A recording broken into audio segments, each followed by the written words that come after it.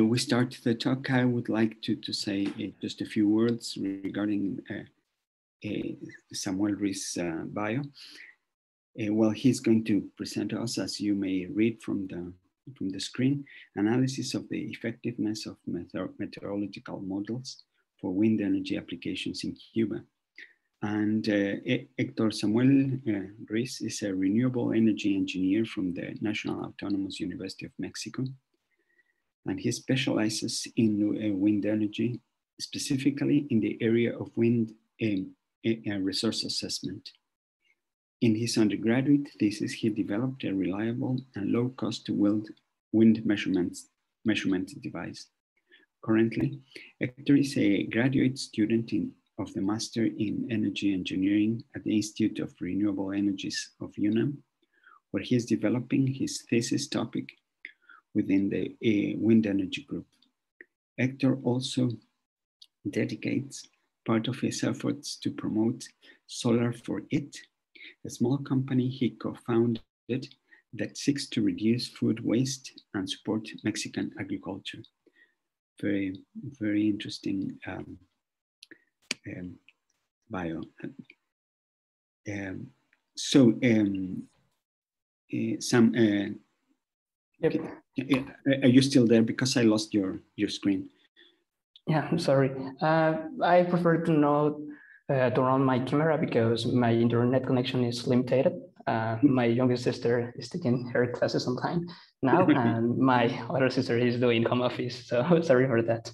No, it's okay. So just if you can show us your screen and go ahead with the presentation, please. You have 40 minutes to make your presentation. Thanks. Yep.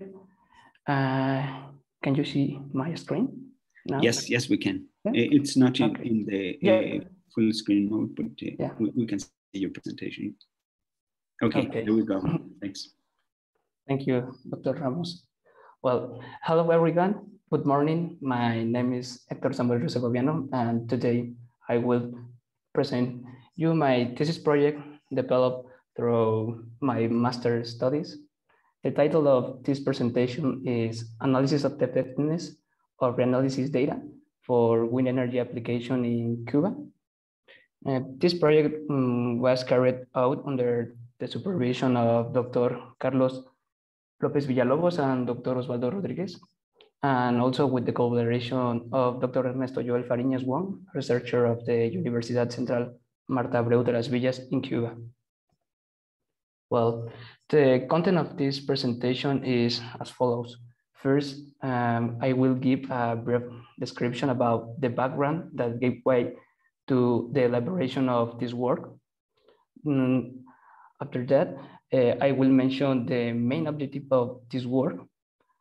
Next, I will introduce some of the basic concepts about wind energy that were applied in this work. Also, I will mention the methodology, and I will show you the results obtained. Finally, I will mention the conclusion reached after all this work was done. Well, let's start. The current climate crisis calls for an early transition to low carbon energy sources, and renewable energy are a real option, which is why many countries are increasing the participation of this type of technology in electricity generation.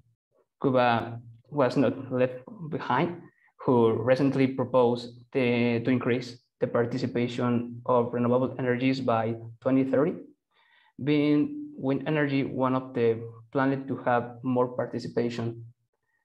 So Cuba has already started planning and implementing wind projects in the country. So having information on wind conditions will allow to identify validating potential wind generation sites. On the other hand, we use the use of reanalysis data for wind energy studies has become popular in recent years. Reanalysis can be defined as the hybrid data set that use observation and forecast models. So climate reanalysis combines past observations with models to generate consistent time series of multiple climate variables that provide a comprehensive description of the observed climate over the past decades in three-dimensional grids. Then currently there are different reanalysis datasets. However, among them, ERA5 stands out because it provides information on climatological variables from 1979 to the present. Also, the data have a temporal resolution of 1 hour and a spatial resolution of approximately 31 per 31 kilometers. Also, it provides information about wind speed at 10 and 100 meters high, and the use of ERA5 has showed better results than other analysis datasets using wind energy studies. Despite all this, reanalysis data may overestimate or underestimate the available wind resource at certain studies due to issues related to low number of observation, use, the complexity of the orography, model simplifications, well, therefore their performance is a function of the site to be evaluated. So in order to continue with the development of wind energy in Cuba and to test this type of tool in such a particular environment as an island, the objective of this project was to analyze and evaluate the effectiveness of ERA5 reanalysis data for wind energy application in Cuba. So in order to carry out the above, it is important to first introduce some basic concepts. A wind turbine is a machine that covers the kinetic energy of the wind into electrical energy. Each wind turbine has a power curve, which indicates the relationship between the power generation according to the wind speed. So each wind turbine has a different power curve. However, it is possible to identify three main zones. First, the wind speed, the cut-in wind speed is the wind speed at which the wind turbine begins to produce energy. The rated wind speed is the speed at which the wind turbine produces its rated power, and the cut-out wind speed, which is the speed at which the wind turbine is disconnected and stopped for safety reasons.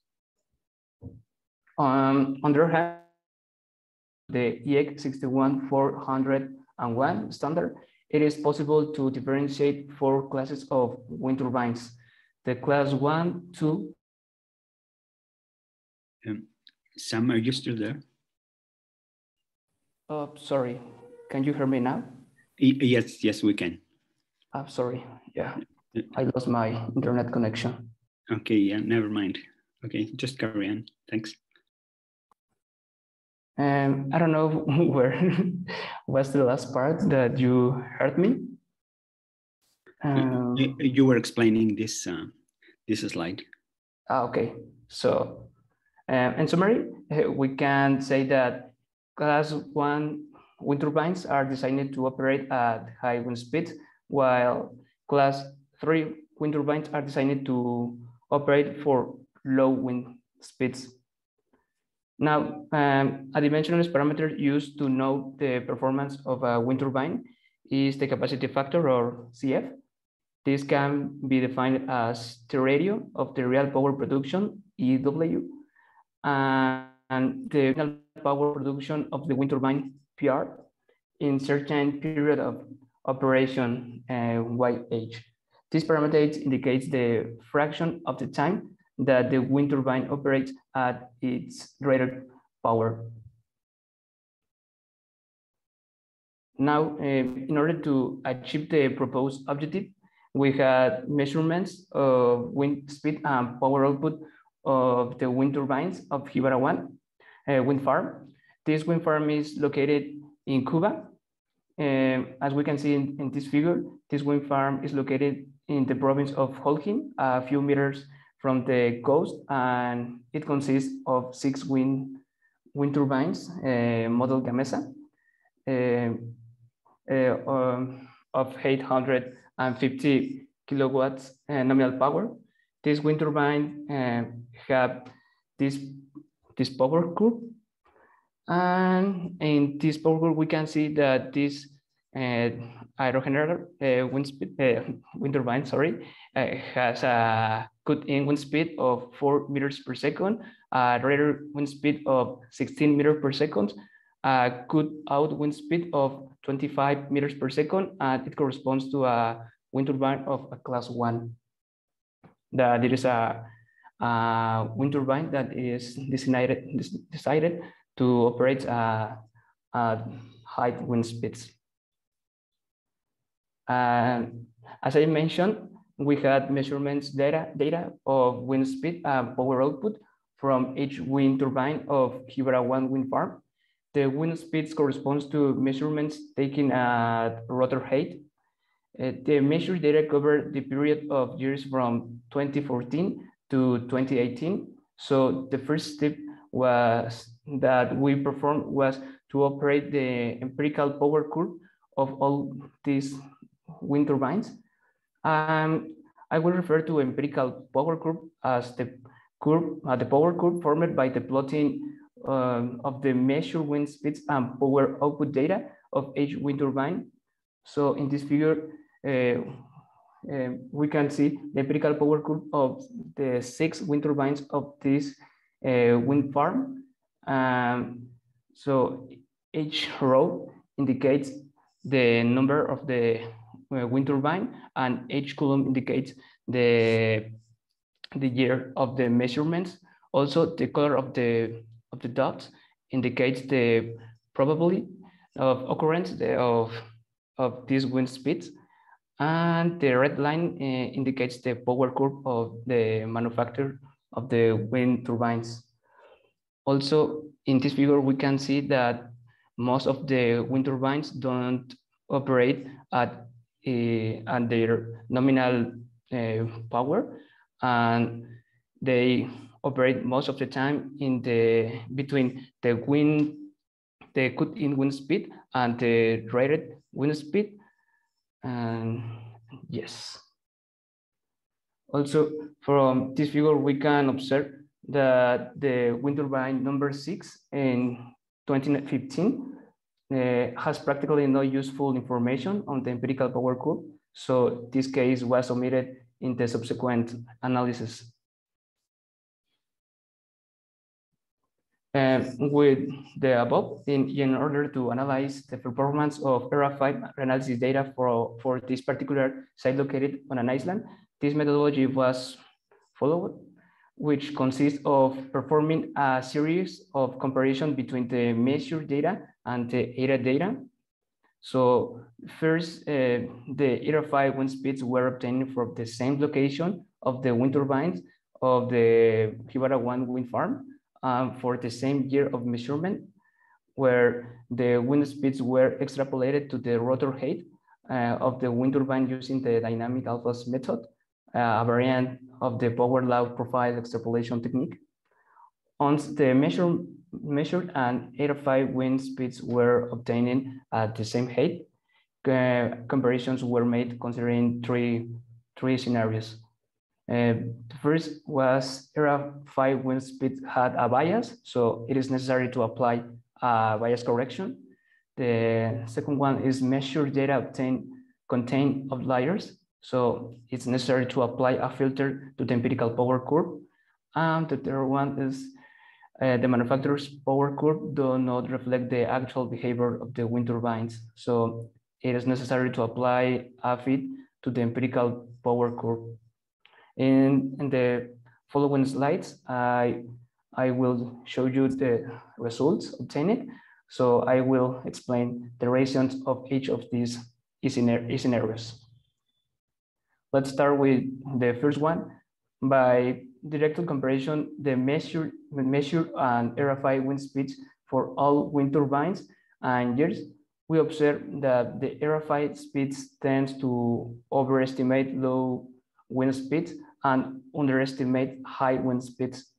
This can be seen in this figure, where the x-axis corresponds to the wind speed and measured wind speed, and the y-axis to the airflight wind speeds. Also, the red line indicates the line y equal to x. The dashed black line indicates the cuckoo plot, and the yellow line shows the adjustment of the data. So the method that we use to the bias correction was the quantile method, which was used by Hernandez. To verify the above about the overestimates and underestimates the wind speed, we obtained these plots that show the correlation coefficient between the measured and 8.5 wind speeds before and after applying the bias correction to the RFI wind speed.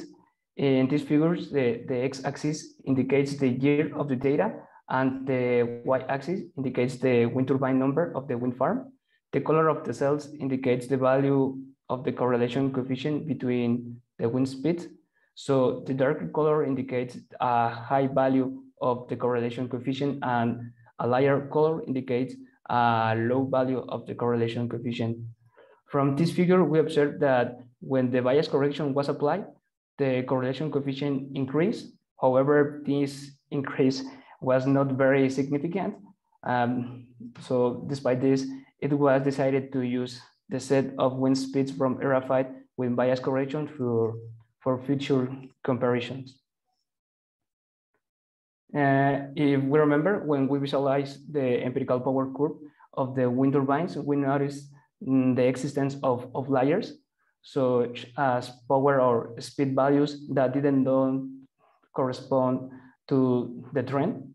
Thus, in order to reduce the errors associated with these outliers of the measured data, we decide to apply a filter to the empirical power curve.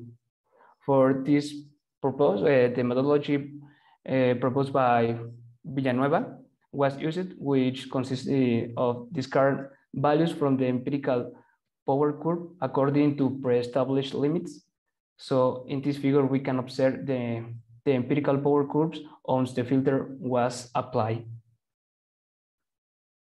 Again, we compare the measured and RFI wind speeds before and after applying the filter to the empirical power curve. It was observed that the correlation coefficient of the wind speeds decreased in most of the cases. In spite of this, when observing the correlation coefficient of the measured powers and those calculated, the powers calculated from the RFI wind speeds, we know that these values increase in most of the cases. In this figure, we can see, as in the case of the wind speeds, we can see in the y-axis the year of the measurements, and the x-axis, the x-axis, the year of the data, and the y-axis, the number of the wind turbine. The darker green color indicates a high value of correlation coefficient, and a lighter green color indicates a lower value of coefficient of correlation. So when we apply the empirical power curve filter, we can observe that in most of the cases, the correlation coefficient increase considerably. Now, the capacity factors calculated from the measured power and wind speeds of era 5 before and after applying the filters to the empirical power curve were also compared. So as we show in this figure, where the x-axis corresponds to the year of measurements and the y-axis to the wind turbine number of the wind farm, the value of each cell indicate the percentage error between the plant factor, the capacity factor, sorry, calculated from the measured power and wind speeds of era 5. The blue color indicates that the error is positive. For example, that the value of the capacity factor calculated from the measured power is greater than the capacity factor calculated from the wind speed. Red color indicates that the error is negative. For example, the value of the capacity factor calculated from the measured power is smaller than the capacity factor calculated from the wind speed of era 5.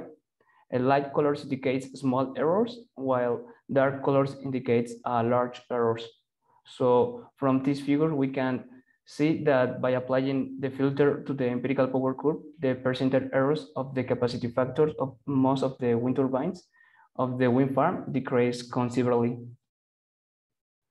Now, since the empirical power curves presents different behaviors from the measurements power curve, it was decided to analyze the impact of the power curve that represents the real behavior of the wind turbines in the calculation of the power production.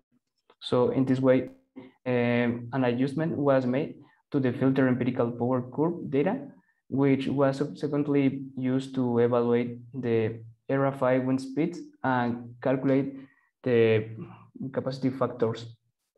In this figure, we can observe the filter empirical power curves. The red line indicates the manufactured power curve, and the black line indicates the adjustment made. This adjustment was performed using 3-parameter logistic exponential model, 3PLE, proposed by Villanueva. Due to it shows low parameter requirements and low errors. So when we compare again the measured powers and the powers calculated from the era 5 wind speeds before and after applying the power curve fit, we can see in this figure that the correlation coefficient increase. However, such this increase was not significant. Despite of this, when we compare now the capacity factors calculated from the measured powers and era 5 wind speeds before and after applying the adjustment to the empirical power curve, we can see that the percentage errors were considerably reduced. So from all this, it was found that era 5 is able to reproduce the wind speed of Hibara 1 wind farm. Also, the bias correction applied to the era 5 wind speed data allowed to increase a little the correlation between the measured and era 5 wind speed data. Also, the filter applied to the empirical power curve caused a decrease in the correlation of the measured and era 5 wind speeds data, since most of the outliers of the empirical power curve were excluded due to the erroneous values of the measured power. Despite this, the applied filters allow to improve the correlation of the measured powers and the powers calculated from the era 5 wind speed data, as well as to considerably reduce the percentage errors of the capacity factors obtained from these datasets. Also, the power curve fit applied show no significant change into correlation of the measured and calculated powers from the era 5 wind speeds data. However, for the capacity factors obtained from the measured power and the era wind speed data, the empirical power curve fit allowed to reduce the percentage errors. And it was found that era 5 is able to reproduce the wind resource in the Hibara wind farm.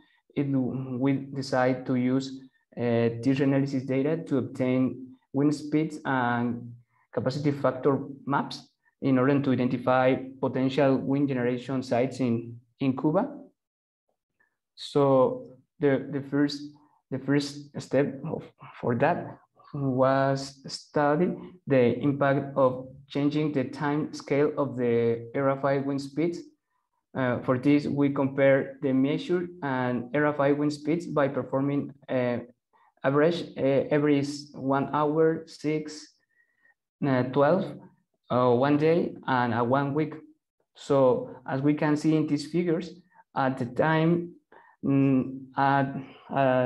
the time scale increase, the correlation coefficient between these datasets of wind speeds also increase.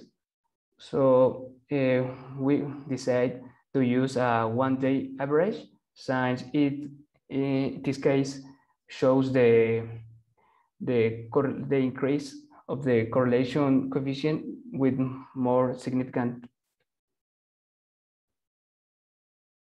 With the above, using an available period of 39 years of RFI wind speed and a 1 day average, these seasonal average wind speeds maps were obtained from the whole island of Cuba.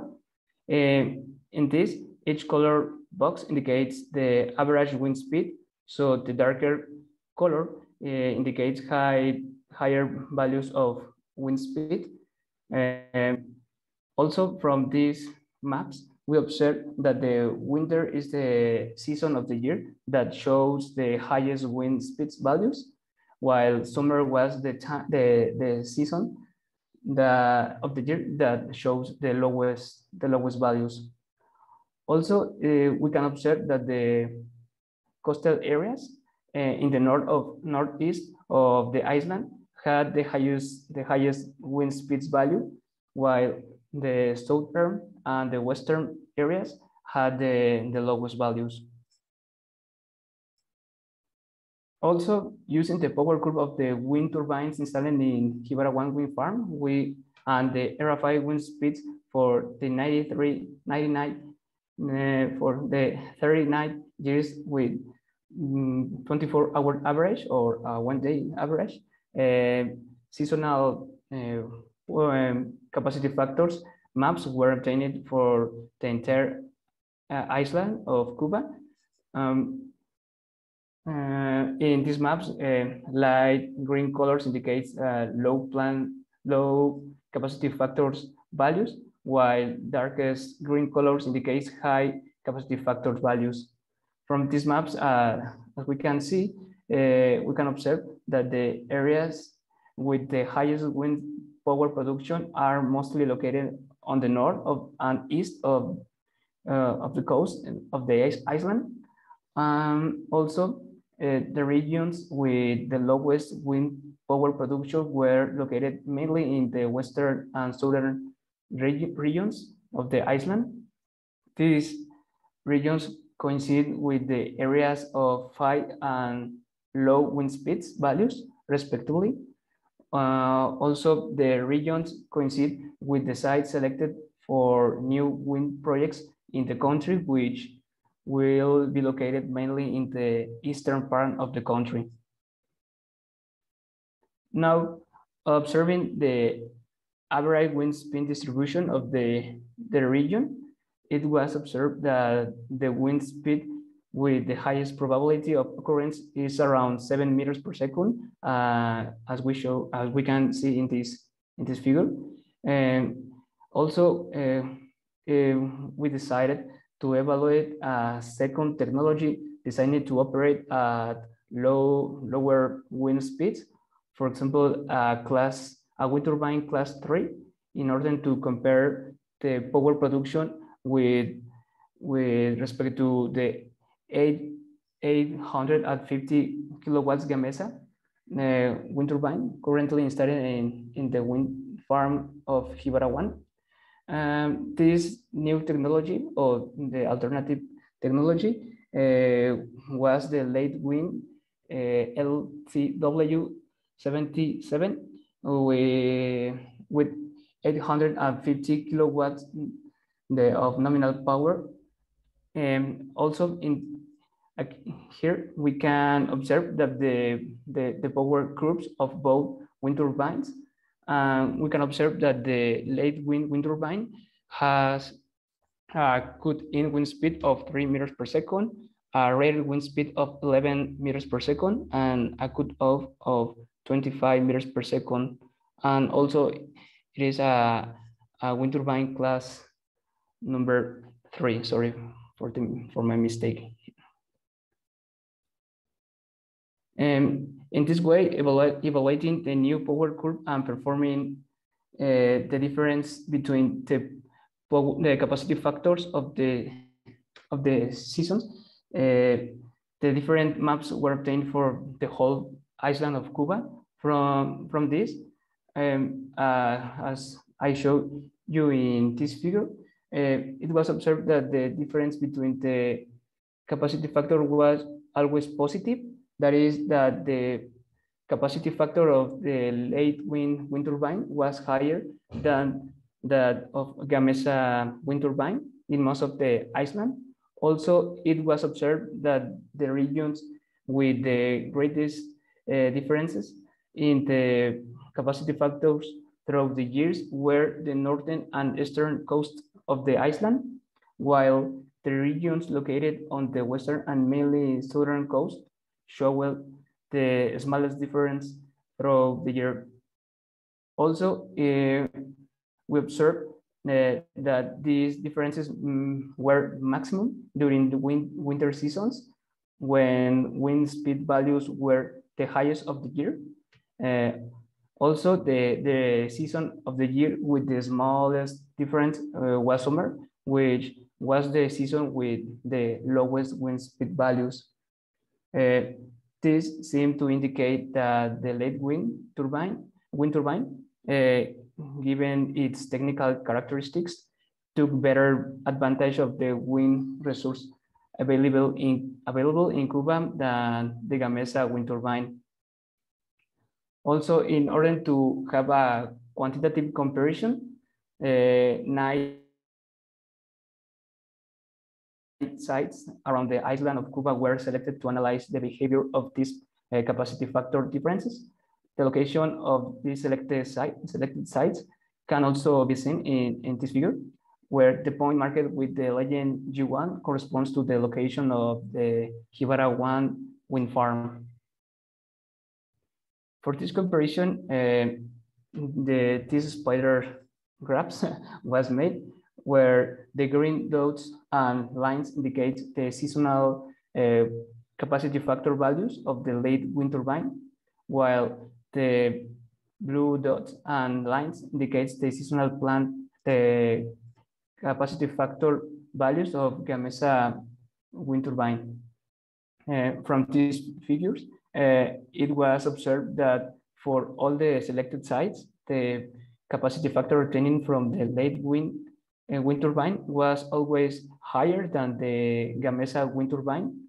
Also, it was observed that the maximum difference between the capacity factors in all of the selected sites occurred in winter season, while the smallest difference occurs in the summer season.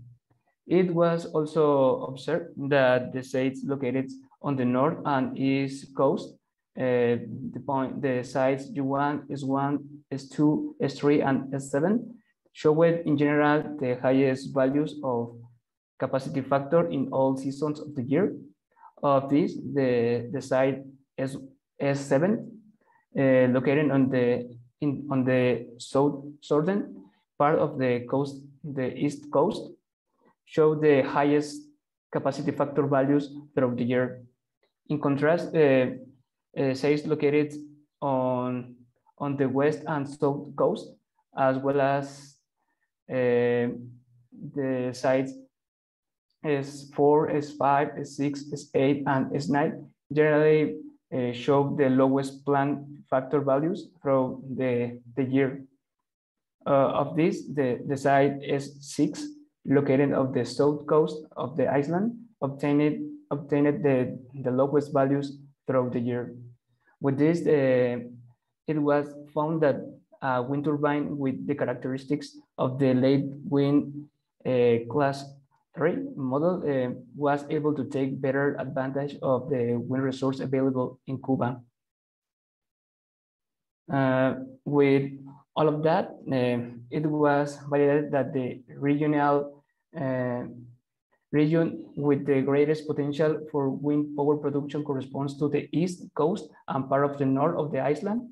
Also, it was obtained that the season of the year with with highest wind power production is in winter, just when the wind speeds magnitude in that region represents the higher values of the year. In addition, by proposing and evaluating a wind turbine class 3, such as late wind was, a better use of the wind resource available through the island was obtained. This in comparison with the Gamesa G52 model, that were installed in wind farm Jibara 1, and which are a wind turbine of class 1. So from all of these, we can satisfactorily conclude that it was possible to perform an analysis that allowed to know the necessary practice to use ERA 5 reanalysis data as an useful tool for wind energy application in an island environment. So with that, we could fulfill the general objective of this work. And finally, I would like to thank Dr. Carlos Alberto Lopez and Dr. Osvaldo Rodríguez for their advice in the realization of this work, as well as the collaboration with the Dr. Ernesto Joel Fariñas, who was a key piece for the realization of this project. I would also like to thank to Wind Energy Group of the Instituto de Energías Renovables for all the support provided, as well as the CONACYT for the economic support to allow me to develop this project. And that's all. Thank you very much for joining this presentation, and thank you very much for your attention. And thank you very much, Samuel, for a very interesting presentation. And again, I would like to invite the audience to make questions or comments on Samuel's presentation, please. Either you can go ahead and open your video camera, or you can write your question in the chat, whichever way you prefer. You're welcome to use. Oscar Martinez, please go ahead. Hi, Samuel. Thank you very much. It was a very nice presentation. I have a question about the last bit. You say that, or what you found was that the power production was best in winter season.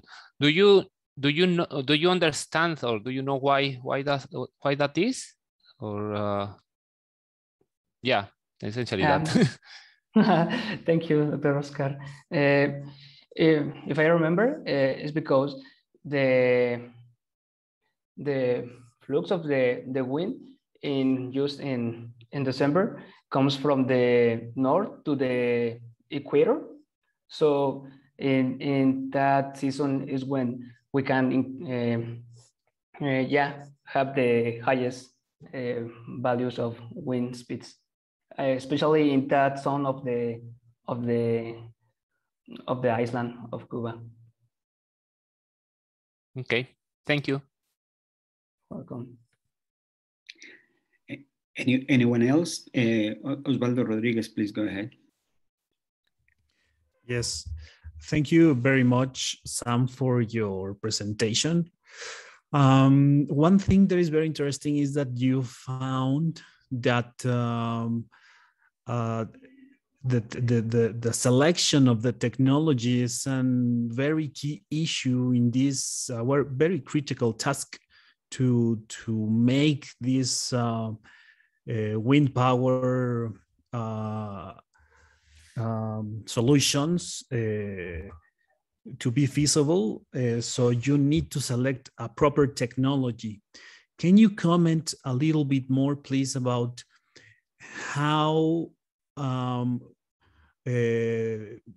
the opportunities of areas to put wind turbines in Cuba, did you detect when you select a different technology? Thank you very much. Yes, thank you very much for your question, Dr. Osvaldo. Well, when I was evaluating different power groups of different wind turbines, we choose some of the maybe 50 kilowatts of nominal power. And after that, with that, I observed that yeah, in fact, the capacity factor is the highest, but the energy production is I don't know, lower. So we need to find a point with the balance with with high capacity factor, but also with high energy production. I think based of this study that the regions with the high potential of wind power generation are the coast in the north and in the east. And yeah, when I was doing my research about the wind farms that the government in Cuba is planning to install the new wind farms. Some of these sites do not include some of the regions that I found that can be a good opportunity for wind power generation.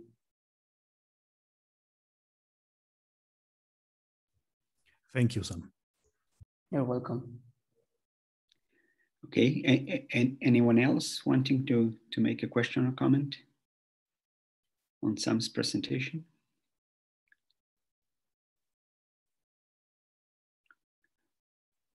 Okay, well, given that we are just in time for closing down the session, I think that we will leave it in there.